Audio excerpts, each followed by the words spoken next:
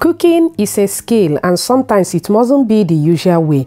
Let me show you how I quickly made this Nigerian turkey stew in less than 45 minutes while my visitors were still waiting to eat, and the taste was more than delicious. So sit back and enjoy the video, okay? In here I have 1 habanero pepper, onion, ginger and garlic. Cut the onion in smaller chunks like so and blend all into a smooth paste.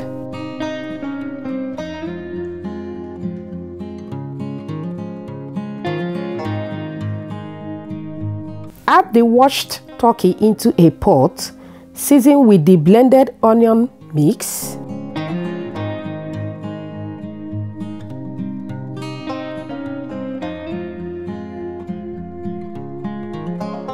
All-purpose seasoning,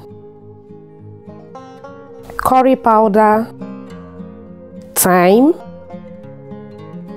rosemary, oregano, bay leaf, and my homemade bouillon cube. Cover and allow to steam cook on its own for 5 minutes. 5 minutes later, it has released some liquid. That pot was too small, so I transfer into a bigger pot. Stir very well and add more water to the same level of the turkey. Add more salt. Cover and cook for 5 minutes on a high heat. 5 minutes later, the turkeys are 50% cooked. Then reduce the stock. Once that is done, add 2 cooking spoons of vegetable oil, chopped onion, blended cooked tomatoes without nothing added to it,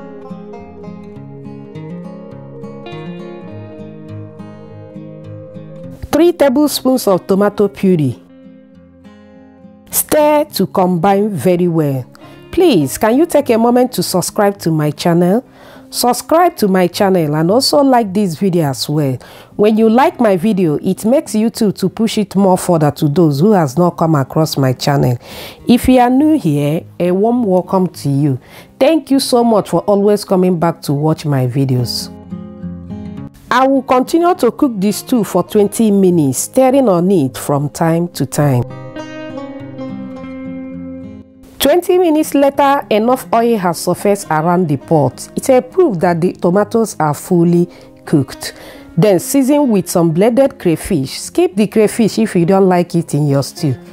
Curry powder, all-purpose seasoning, dry paprika powder, oregano, homemade bouillon cube.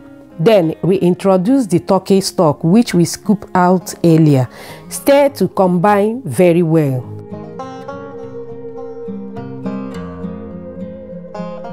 After stirring, cover and allow to cook on a low heat for another 10 minutes. 10 minutes later, voila, the stew is ready. Give it a gentle stir like so. Taste and adjust for more salt if necessary. Serve and enjoy. Thank you so much for watching. Please don't forget to subscribe to my channel. Also like this video as well. See you in my next video. Bye.